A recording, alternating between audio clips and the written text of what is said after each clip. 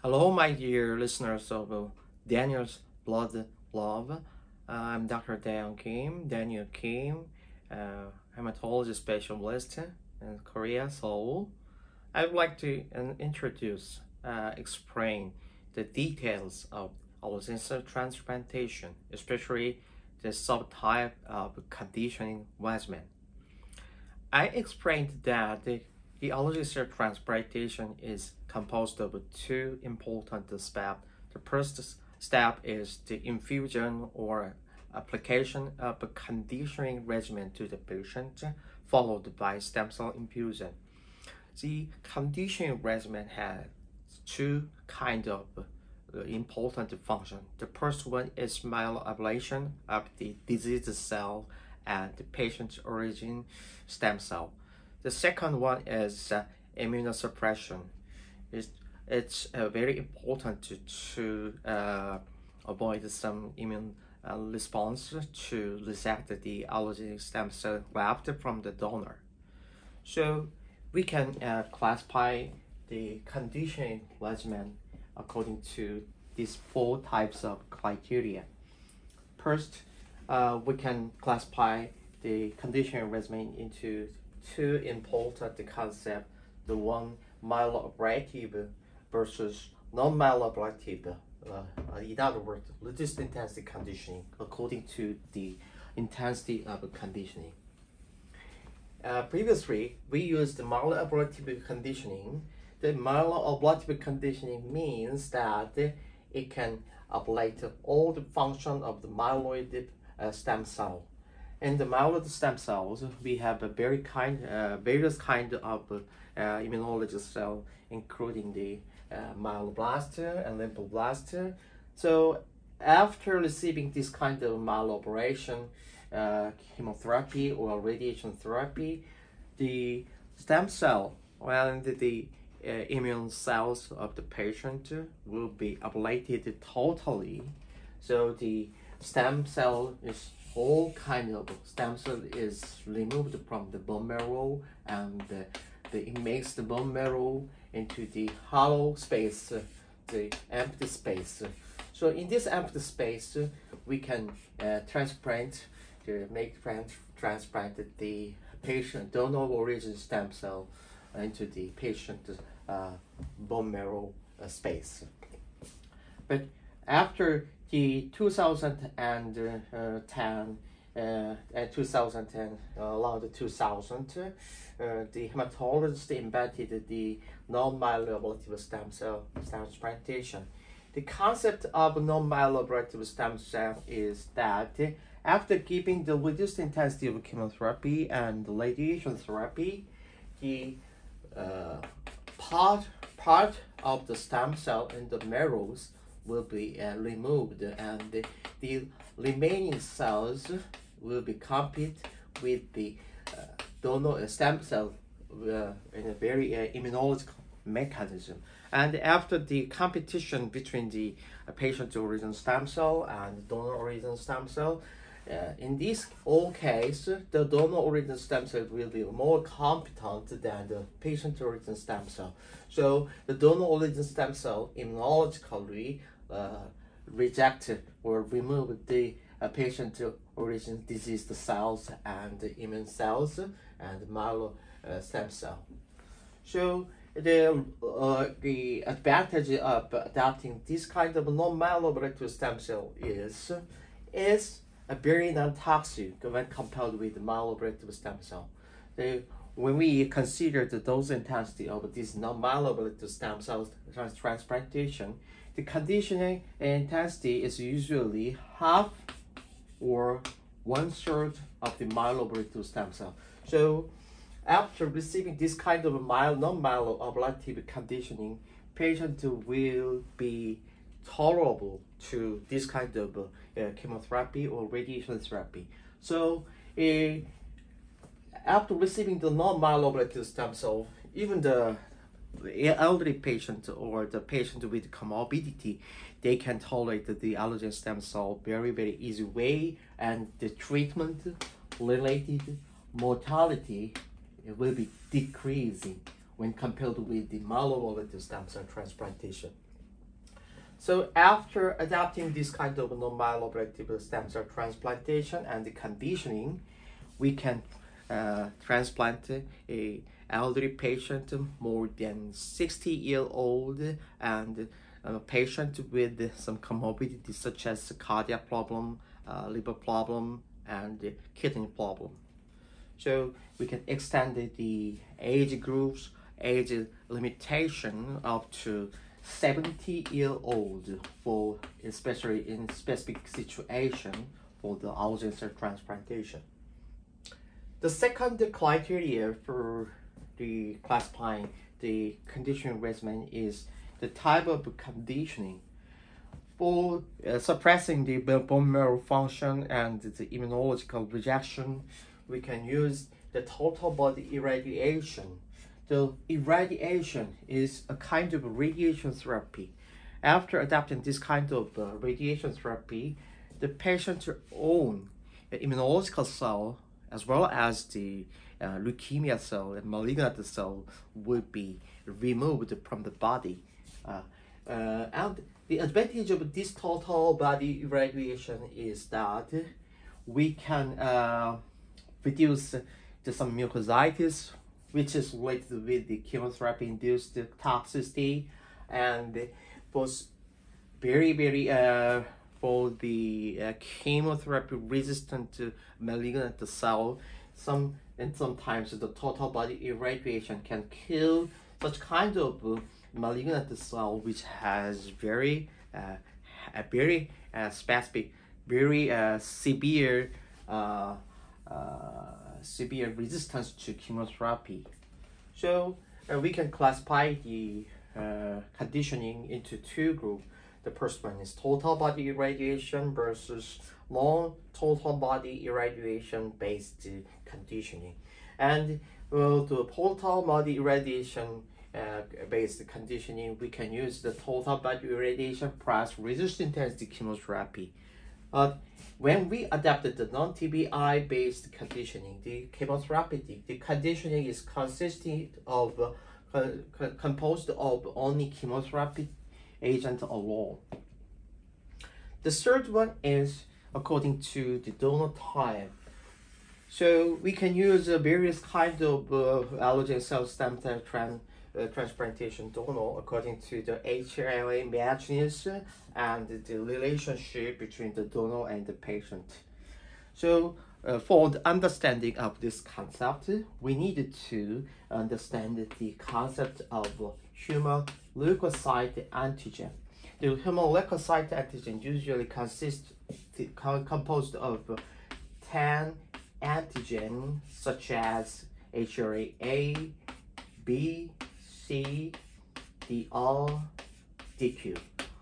And this HLA is usually exist in a pair in both pairs of chromosomes. So this HLA usually composed of the 5 pairs, HLA-A, B, C, DR, DQ, and in a similar way, A, B, C, D, DQ in a anticipated chromosome. So if all the HLA are matched totally, and if the donor has a relationship with the patient in a sibling situation, in other words, if the patient is the brother or sister of the donor, we can designate this donor as matched sibling donor. Basically, the matched sibling donor is the best option for the allogeneic cell transplantation because all the transplantation outcome is best when we use matched sibling donor. But recently, the availability of a matched sibling donor is now limited because we don't have enough sibling, and the number of children is now decreasing. So instead of using the matched sibling donor, we can use the matched unrelated donor from the allogeneic stem cell donor volunteer group. So in each country, they have their own allogeneic stem cell donor bank registry, and they usually register the HLA type A, B, C from the volunteer of the allogeneic stem cell donor. So if we choose to use the matched unrelated donor, we can use the patient HLA typing and search for the all available allogeneic stem cell donor from the donor registry, and we can find some possible candidate for the donation. And after listing the donor group according to their age, sex, gender, and the availability of donor, and the final decision of the donor, and we can check the other HLA DQ, and if all 5 pairs of HLA are full matched, we can mention this donor as matched unrelated donor. When compared with the matched sibling donor and the matched unrelated donor according to the transplantation outcome, and really specific diseases such as aplastic anemia, the matched sibling donor is preferable to the matched unrelated donor, because matched sibling donor has low treatment-related mortality, low graft rejection, low GVHD instance. But in other diseases, especially the acute leukemia, the lymphoma and myeloma, the overall outcome of a matched sibling donor and a matched unrelated donors are almost the same. So if we don't have a matched sibling donor, we can use the matched unrelated donor instead of a matched sibling donor in a successful way. But for sometimes we don't have any matched unrelated donor in a situation, we can use the alternative donor, such as partially matched unrelated donor. So when a matched unrelated donor has the HLA and the HLA typing, 9 of the HLA typing are same with the patient HLA, we can mention this kind of donor as partially mismatched or partially matched unrelated donor. And if the one HLA locus is different between the donor and the patient, we can use this partially matched unrelated donor successful way, even though the outcome is less comparable, less favorable to the full matched unrelated donor. Nowadays, we can use the haploidentical familiar donor. Basically, the HLA between actually typing between the patient and their father and mother or their offsprings are comparable, perfectly same in half way. So the HLA type of the half HLA will be perfectly matched in a sibling situation or in the familiar relationship. So we can use the stem cell source from the haploidentical donor, especially from their patient parents or offspring. And when we compare the outcome of a haploidentical familiar donors outcome between the matched unrelated donors, almost the same outcomes can be achieved from the allogeneic cell transplantation. So nowadays, the use of haploidentical familiar donor is now increasing day by day. And finally, we can classify the allogeneic stem cell transplantation type into 2 kinds of stem cell transplantation according to the stem cell source. If we use bone marrow stem cell, we can mention this kind of stem cell transplantation as bone marrow stem cell transplantation. But the bone marrow stem cell is very, very hard to achieve again from the patient, the donor's iliac bone. The donor usually experience more than 100 times of puncture of their iliac bone when we get the hematopoietic stem cell from the bone marrow. So instead of getting some stem cell cells, so stem cell from the bone marrow, we usually the peripheral stem cell from the peripheral blood of the donors. When the donor is available, a donor can donate their blood stem cell using some catheter from their peripheral vein, and the blood from their peripheral blood will be circulated in the machine, and the machine usually gets some stem cell and give back the other cells to the donors in a successful way. And using this kind of method, we can achieve the peripheral stem cell in a very successful way. So when we compare the stem cell outcome, stem cell transplantation outcome between the bone marrow stem cell transplantation and peripheral blood stem cell transplantation, so these two kinds of stem cell transplantation are almost comparable to in terms of the overall outcome, such as overall survival, the treatment-related mortality, and the GVH instance. Frankly speaking, the GVH instance is usually increased when we use the peripheral blood stem cell, but for the hematologic malignancies such as acute leukemia, the GVH, the increase is sometimes beneficial in terms that some relapse instance is also decreased when the GVH instance is also increased.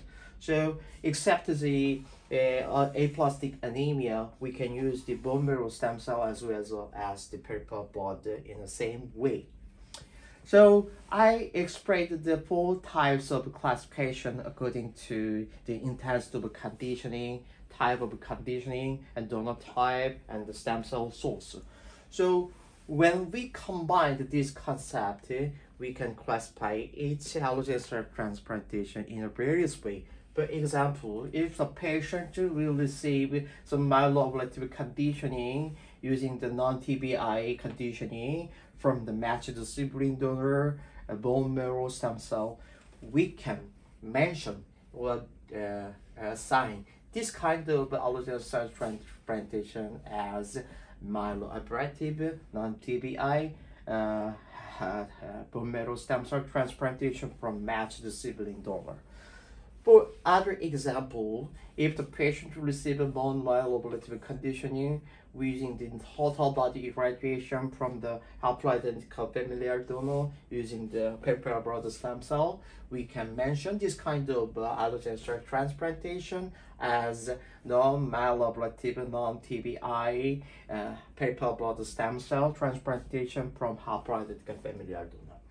So when we use this kind of terms, we need to understand this kind of concept to classify the type of allogeneic cell transplantation according to this kind of some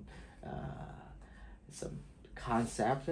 And when we understand this statistic kind of allogeneic cell transplantation, please remember that this kind of classification will be applied to each allogeneic cell transplantation. Thank you for your listening, and I hope that all the patients who has or struggled with the hematologic disease and their family will be happy and be healthy. Thank you so much for your listening.